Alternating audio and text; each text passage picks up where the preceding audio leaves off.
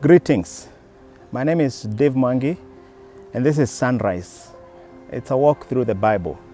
The book of Zechariah. This is the second installment. We're dealing with chapter 8 to chapter 14. In the previous section, we saw Zechariah encouraging people and giving them assurances that God is supporting their efforts to rebuild the temple. On this particular section, God continues his encouragement.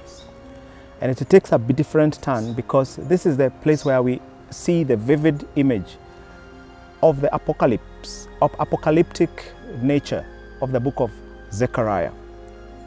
In chapter 8, we read, "Again the word of the Lord Almighty came to me." This is what the Lord Almighty says.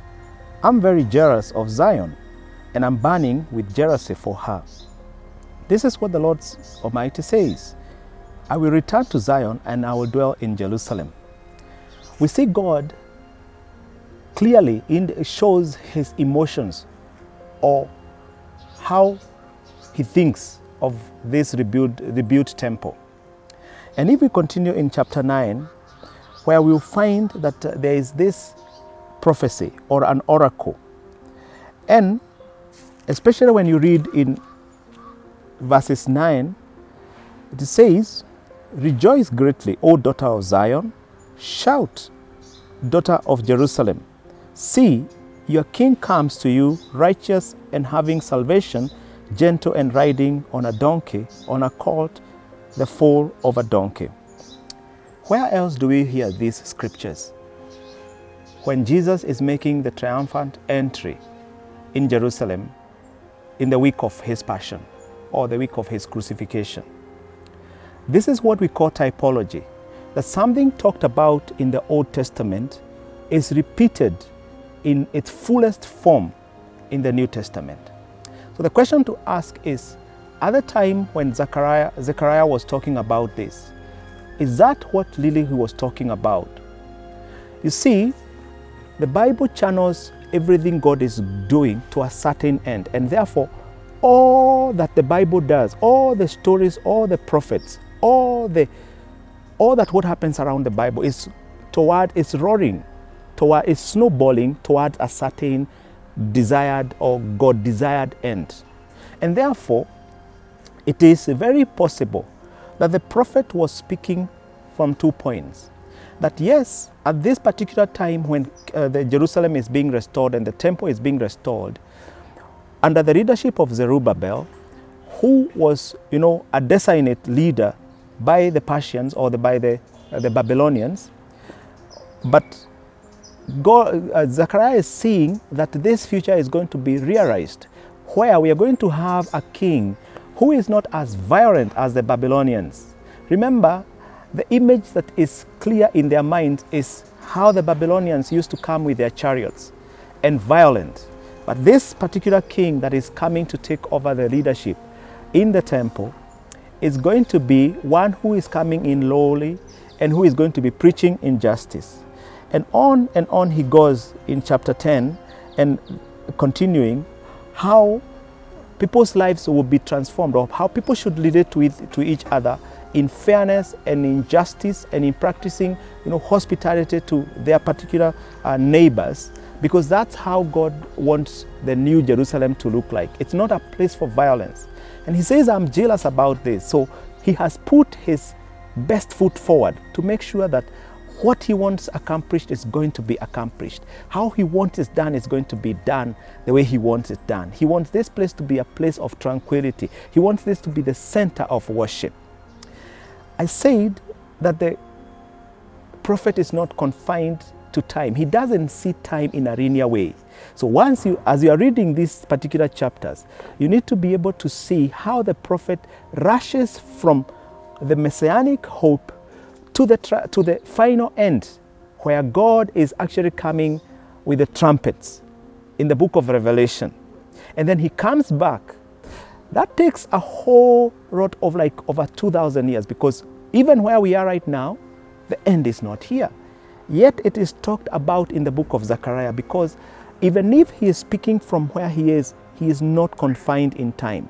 he can see through to the final end, to the final climax of what God intends to happen. The book of Zechariah, as you would expect, has a lot of imagery and a lot of figures of speech. And a lot of people don't know what to do with those things. I have a couple of rules, or there are universally accepted rules of how to deal with the prophetic and apocalyptic books. And I'm going to share with you a few of them because they are going to be very, very vital as you go through the book of Zechariah.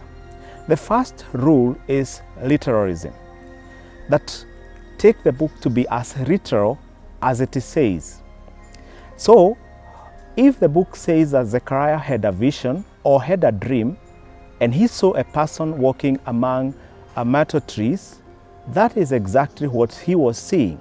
There is no figure of speech there. The second rule is that if the first rule fails, try and go to the second one of, does what the author is saying represent something? Is it an image of something else? And so, when you see women flying, naturally women don't wake up and start flying. They don't have wings. While he could have been seeing a creature looking like that, it is not humanly possible for someone to fly. So it could be a representation of something. The third rule is called typology. Typology applies to few books where what the author is talking about is going to appear, especially in the Old Testament, is going to be realized in the New Testament as a type. So, especially when it comes to talking about Christ, Christ is mirrored a lot in the Old Testament in symbolism or typology, but in the New Testament we now see the actual person of Christ. And the book of Zechariah has a type of Christ. Actually, it is one of the few books that have been quoted a lot in the New Testament because of those typologies, where it is referencing the Messiah who is coming.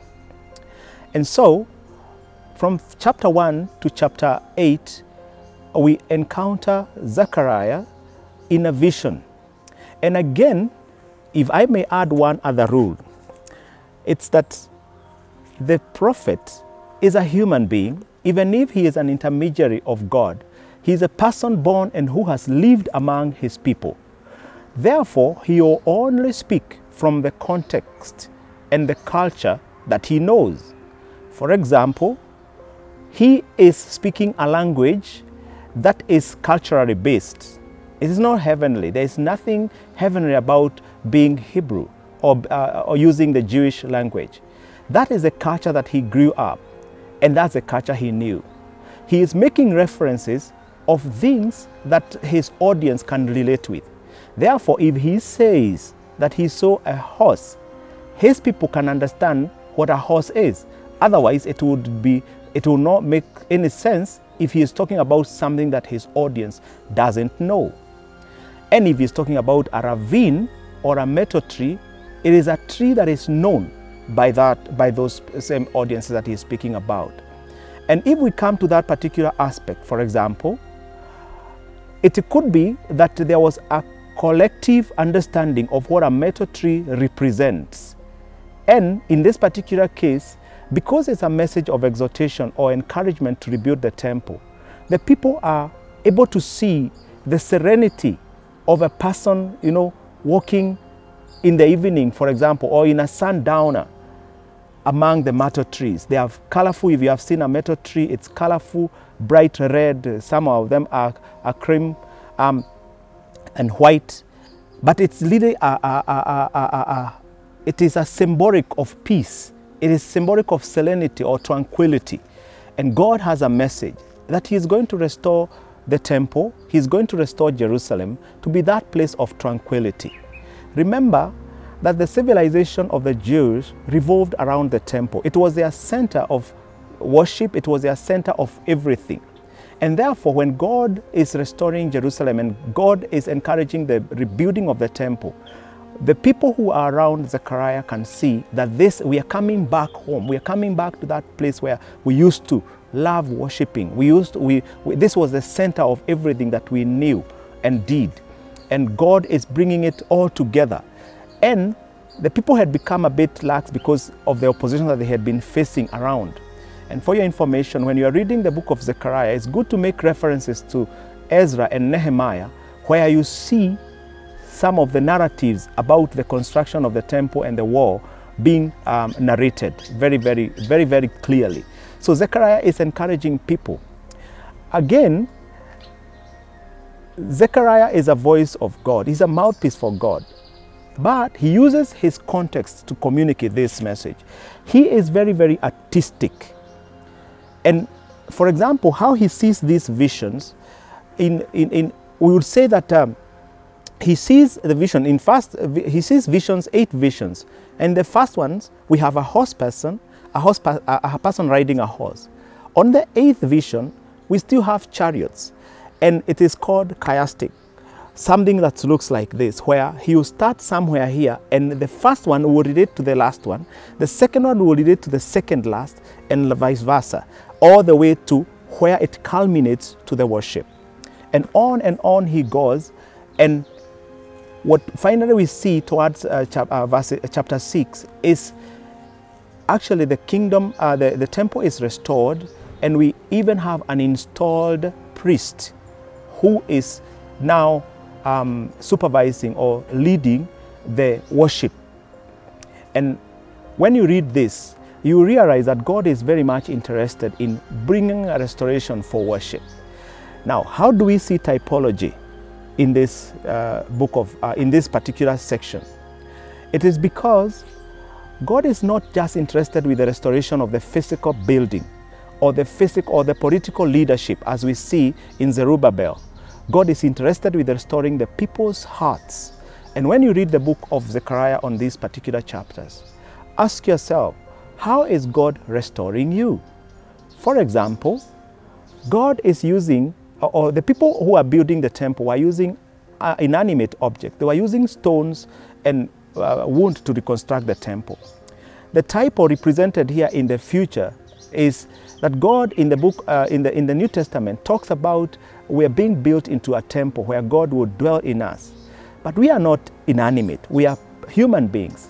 So in the type that Zechariah is talking about, while it is true that it happens at that particular point, in the New Testament, the typology is that God is using you as building blocks of a temple that he can live and dwell in. And God is bringing us to that point of centrality of worship. Finally, think about it this way, that the prophet is not confined in the linear time. And sometimes the prophet will speak about items happening now while he can see them in the far-flung future.